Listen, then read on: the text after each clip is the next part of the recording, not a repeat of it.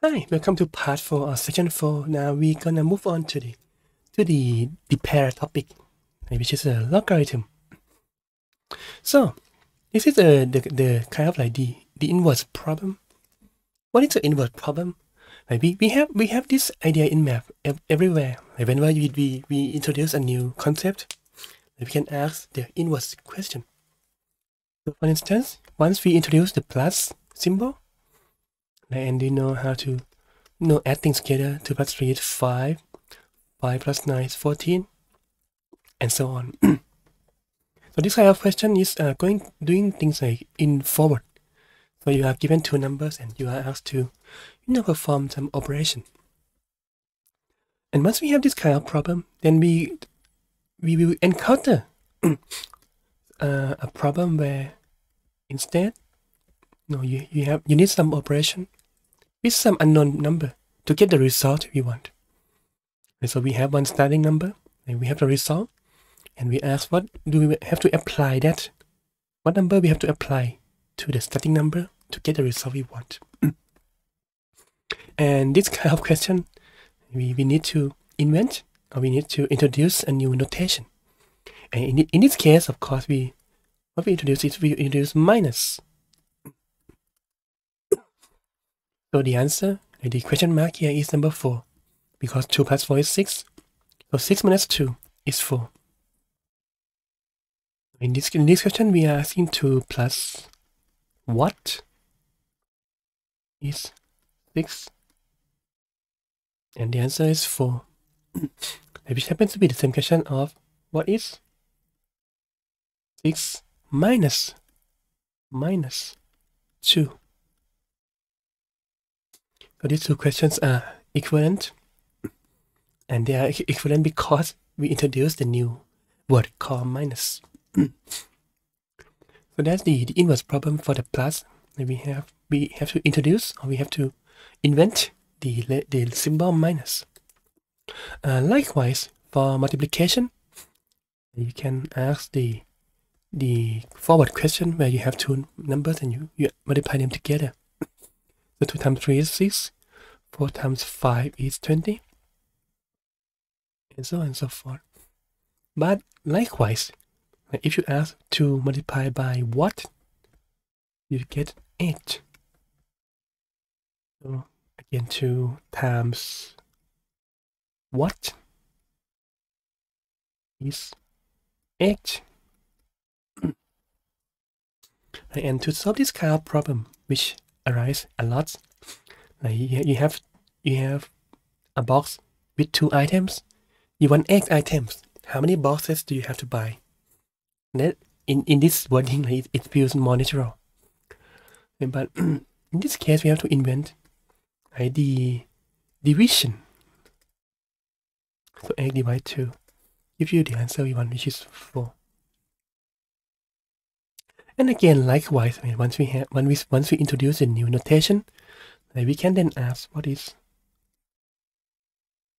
8 divided by, it is in the way, divided by 2 with a question mark. So that's how the multiplication and division are paired together.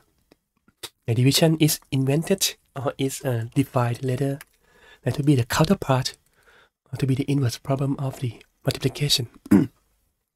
Likewise, what we have here is a exponent. Usually there are several notations for exponent. Let me use it this way, because this is a symbol you need to use when you want to type anything about exponent. Like for instance, if you go back to this calculator, if you want to type 2, 3 to the power of 2, you would have to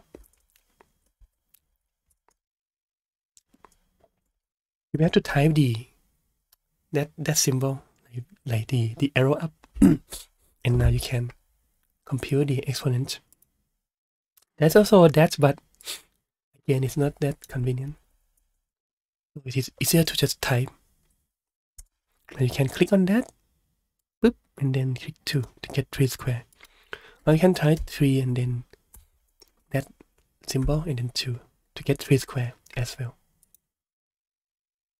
So back to the notation. Sometimes there's a exp exponent for some high level math. To make it similar to to function like sine, cosine, log, all those things. But yeah, anyway, for exponent, we can compute 2 to the power of 3. That's what 8. We can compute 4 to the power of 1/2, which is 2. Likewise, we can ask the question 2 to the power of what is 16? 2 to the power of what is 16? Before we proceed, let me make a remark that you may ask, wait, why do we have to ask for the top? Like, can we ask for this kind of question instead? Like, can we have can we fix the exponent and ask for the base instead? The answer is yes, you can. But that kind of question was about the polynomial. So it's the same as asking x squared, solving x squared equals to 16. And we learned that already. That you have to subtract that and then factor out, or use a formula, get the result. So we learned that already. We can just take the nth root of the number, or change it around and maybe use graph to help us get an estimate of the solutions or of the roots of the numbers. So yeah, you can ask that question, but that was something we studied already earlier. Now we ask a different question. What if we fix the base? Because again, if you go back to the definition, it's a function where the base is already fixed and we change the exponent. And so it makes sense that in this kind of question we change the exponent. The exponent is unknown. 2 to the power of what is 16? 2 to the power of what? Power of what is 16? Again, that's a natural question.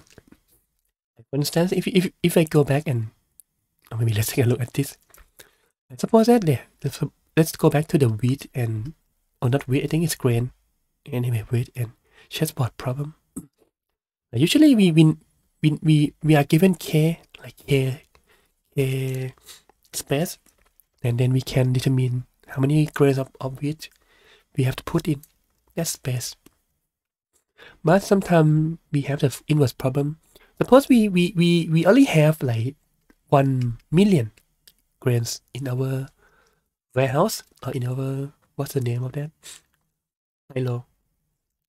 Like you might want to ask, how many days can we last like until we run out of wheat?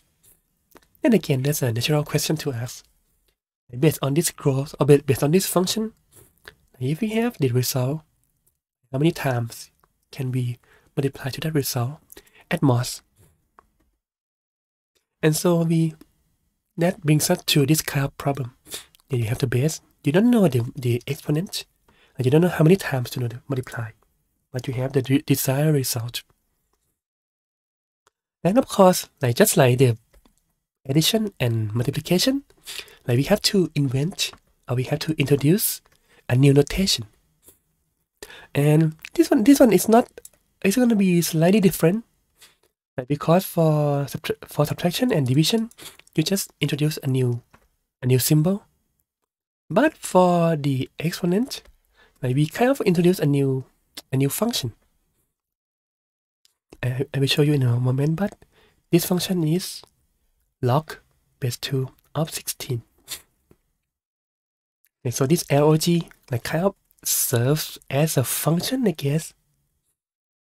It is 6 minus 2, 8 divided by 2, log base 2 of 16. And the answer here is, of course, 4. Because you can compute that. And the way we read this is, again, we translate that to a new question. So that would ask, what is the log base 2 of 16.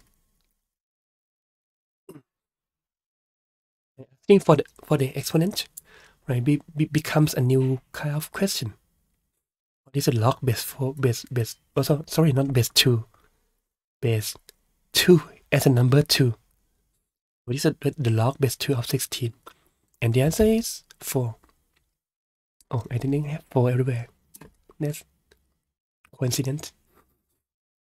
Anyway, that's the idea. Like, given the base and given the goal or the objective, like, can you find the appropriate exponent to fill in the gap?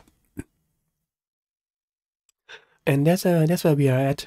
Like, we introduce this new function, right? And we also have to introduce a new way to write this function, right? Because again, if you take a look at the minus and division, like, you can write everything in the same line.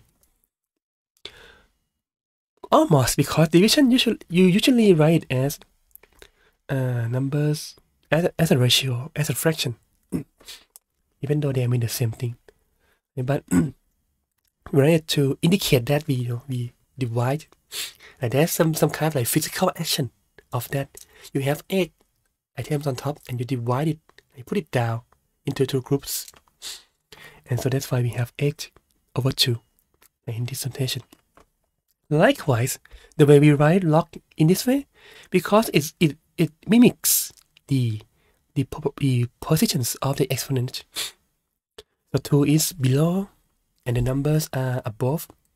Okay, so you can see that 2 is down here and 4 is up there. But again, still 16, that shouldn't be in the same line as 4, but at least it gives you the idea that, oh, okay, 2 is the base. It is not ambiguous what we do here, right? Just like the division.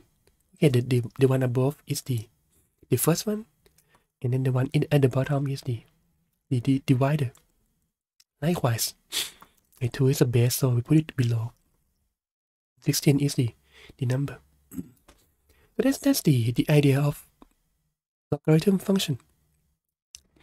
And yeah, we have the inverse problem where you might ask a question instead. So instead of asking for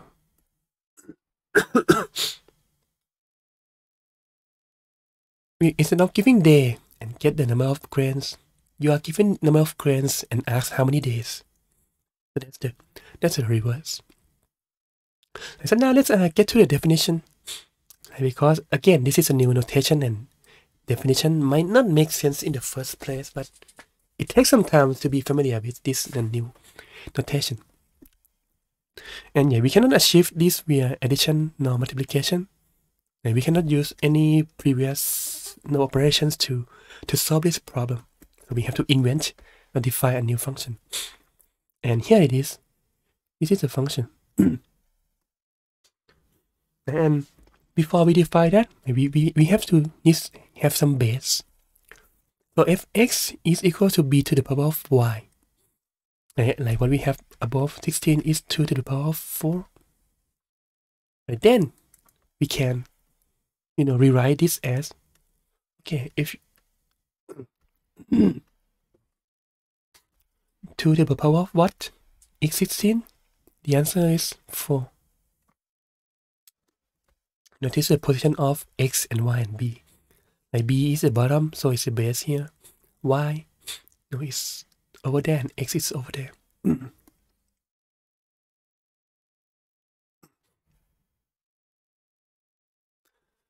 And yeah, the way we're thinking about this is, use this kind of switch.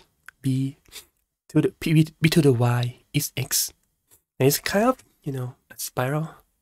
B to the y is x.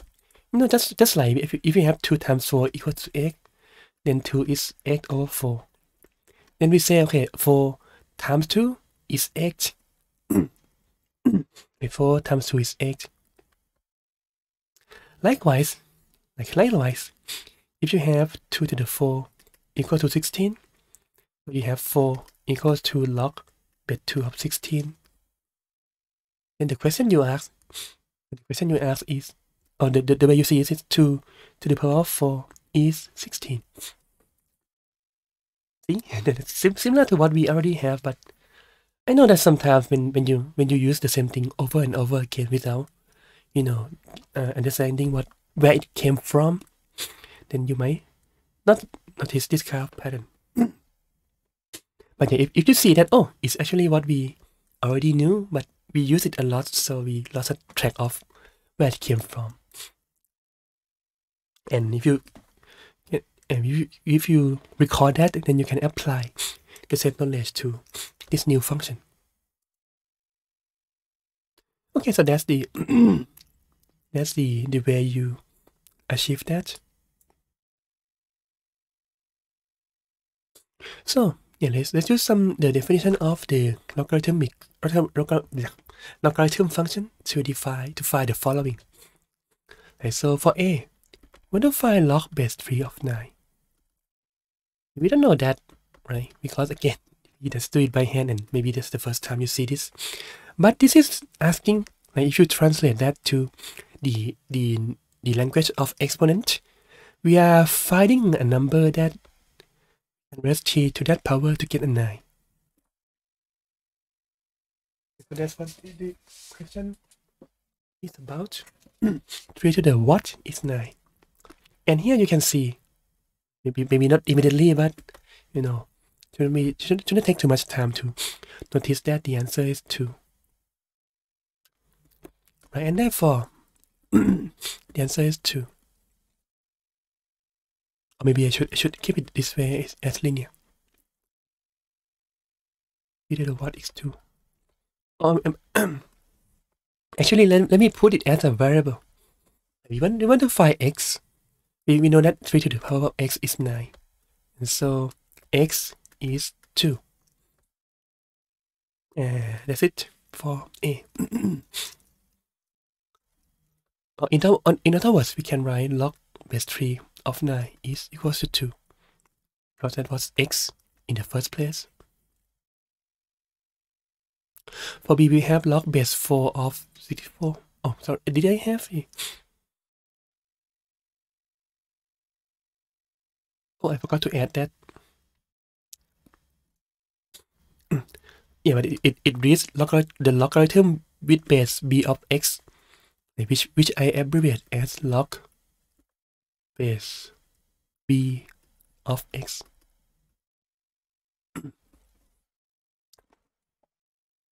Okay, that's how you read this. So now we have log base 4 of 64. Now let's say it's something we don't know. Let's say it's x, but it's pink. So let's find the pink x. So we know that, like, by the definition, we can, raise 4 to the power of x.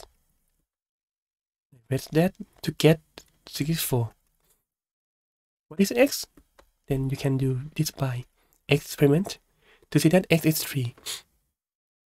And so the answer is 3. In other words, log base 4 of 64 equals to 3.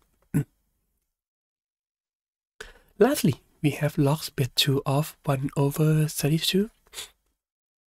Again, it's something we don't know yet, but we can use exponential to help us determine that.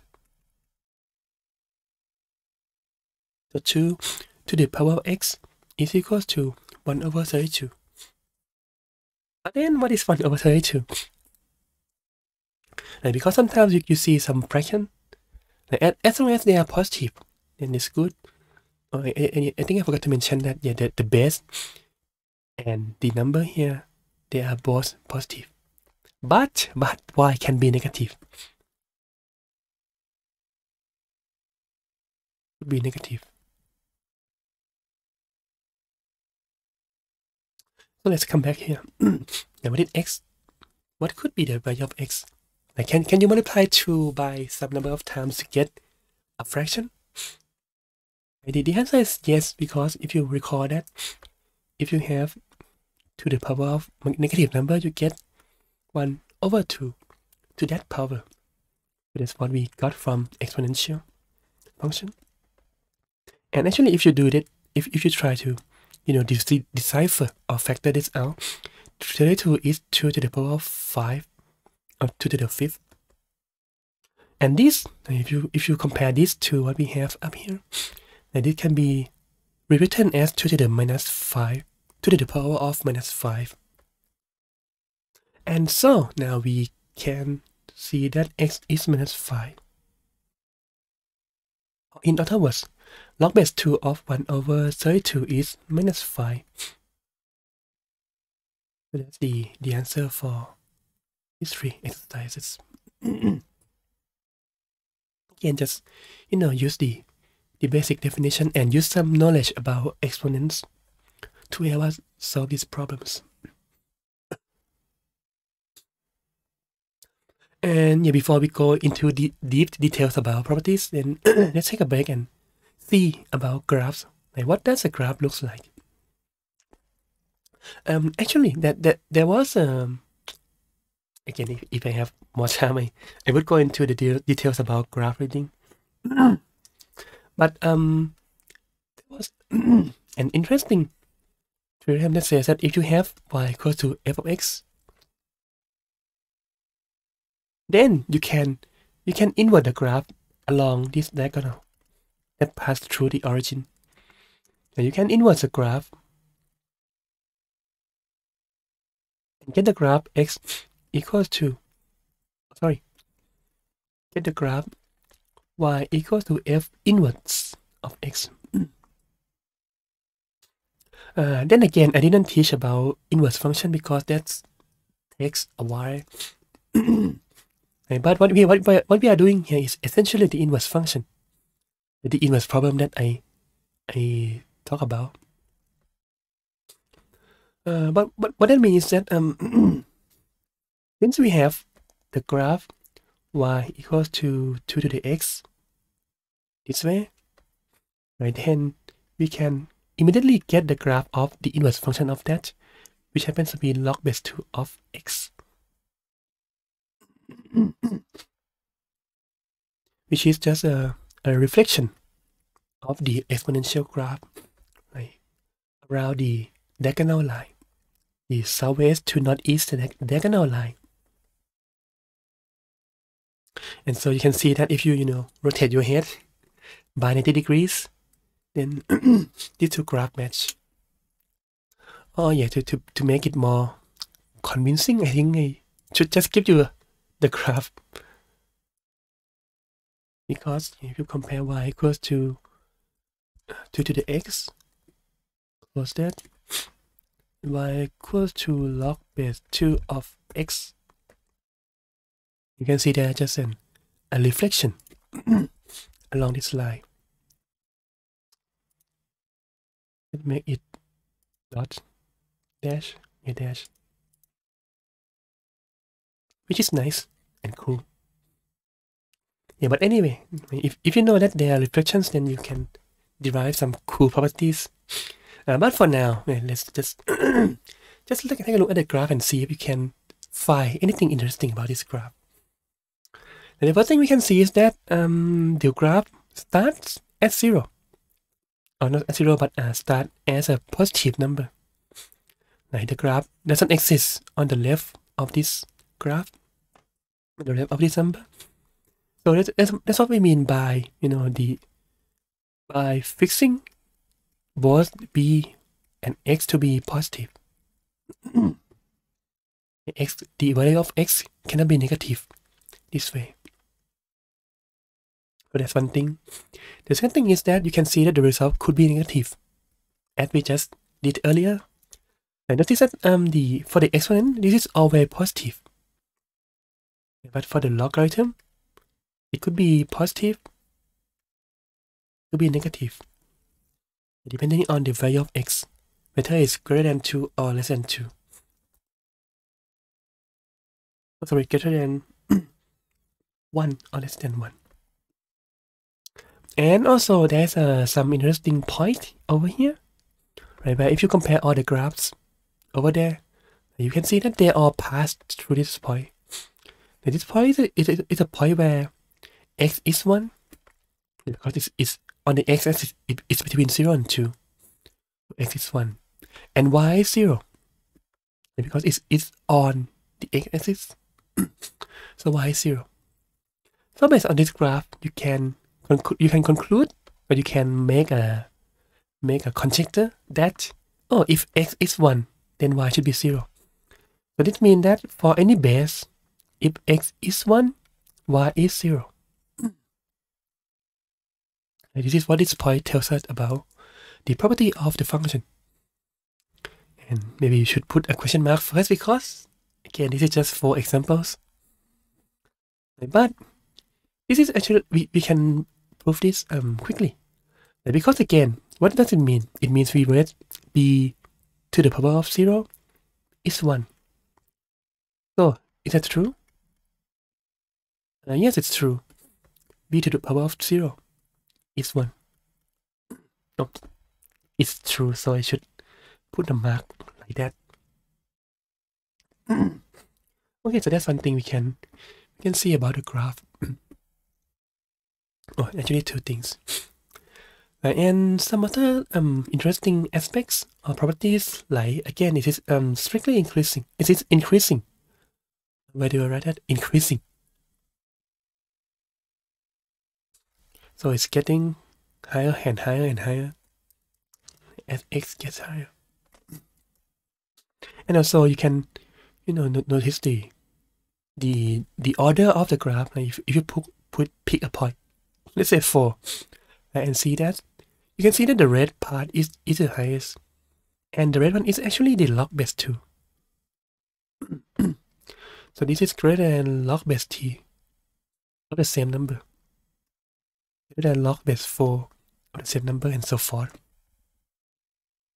And you have to think about it for a second or for a minute to see why this is true. Because usually, if you just look at the 2 number, 2 and 3, so 3 is greater than 2, right? Right? Not quite. There was an interesting story that back then when some company, I think it's Burger King, they make an 1/3 ounce burger. And then McDonald's is trying to compete with them, so they make a Burger King has a 1/4 ounce burger, and McDonald's want to compete with them, so they make a 1/3 ounce burger.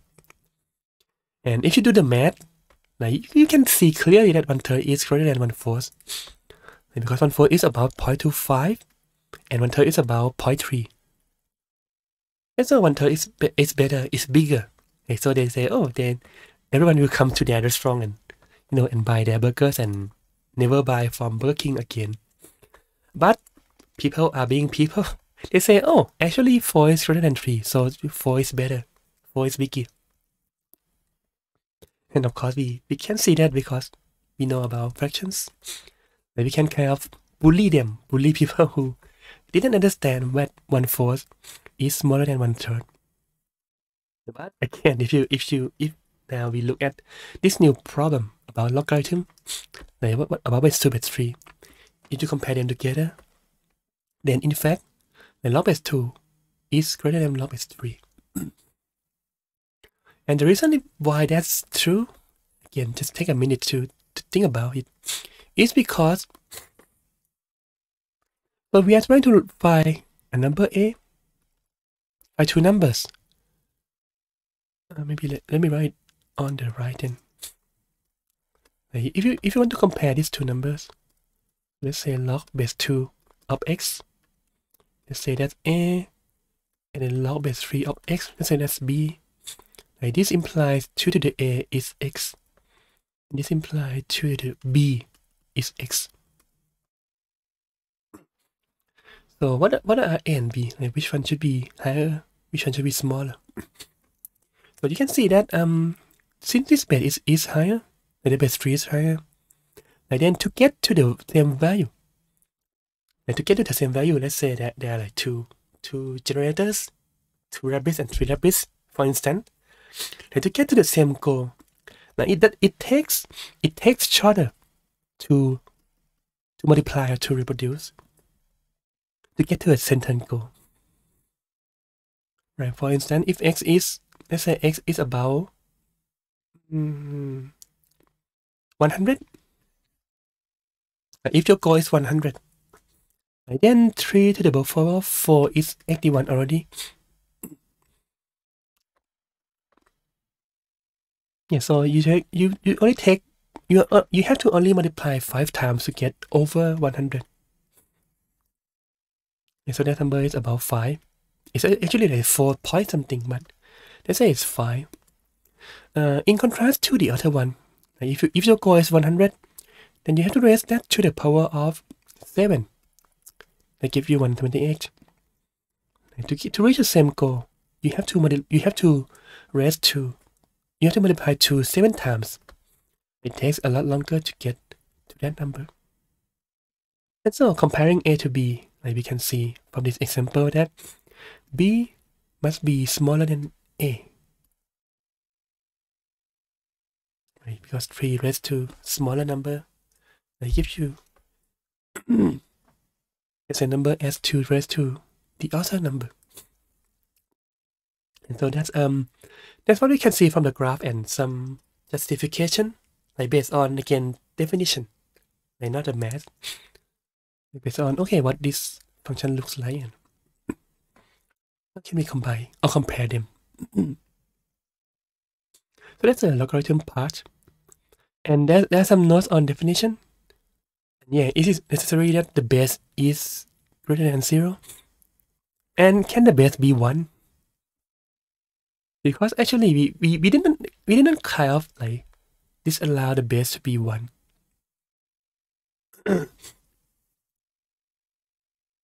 You can have the base to be, let's say 1/2. This is legal. Like log of base 1/2 of 4. That works, and making is -2 because 1/2 to the power of -2 is 4. Okay, there's a way to raise that number to some power to get to the result. Okay, but there are 2 cases when b is negative and when b is 1. And I think I have a question and answer. The question is yes, we need b to be positive because this one is not a function. And actually, just try it because again, let's experiment. It is something we don't know about yet. So let's try to graph a function of log of base -2. Since this turns green, that means it works, right? But you see where it is? It's nowhere. But actually, it shouldn't work. But the way this software works, it works. But we are not going to give you anything.